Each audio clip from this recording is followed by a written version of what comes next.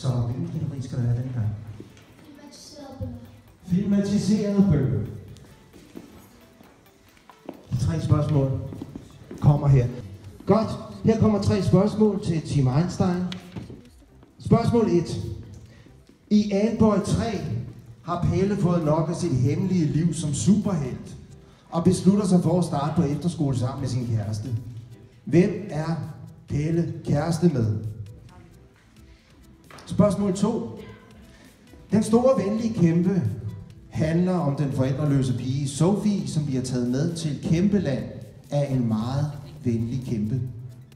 De andre kæmper hun møder er knap så venlige, og de kan godt lide at spise noget ganske særligt specielt. Hvad spiser de? Og spørgsmål 3. I The Hunger Games er dødsspillene årets største begivenhed i Panem. Hvor mange deltagere er med i dødsspillene?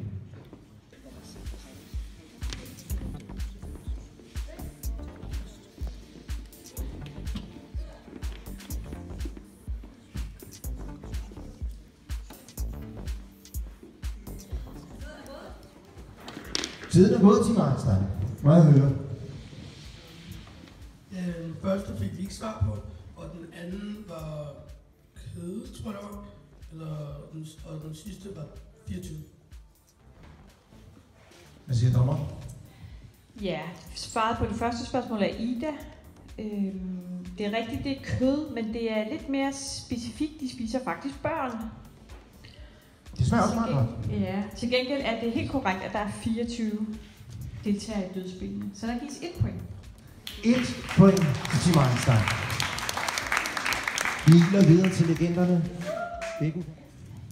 Hvad er du på? Det er så. Hold op. Yes.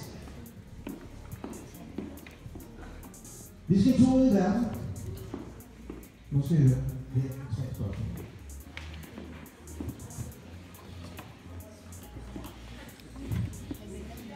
Tre spørgsmål herfra. Europæiske lande, blandt andet Frankrig og Schweiz, omfatter nogle af Europas skønneste og højeste bjerge. Hvad hedder bjergene? Er spørgsmålet forstået herovre?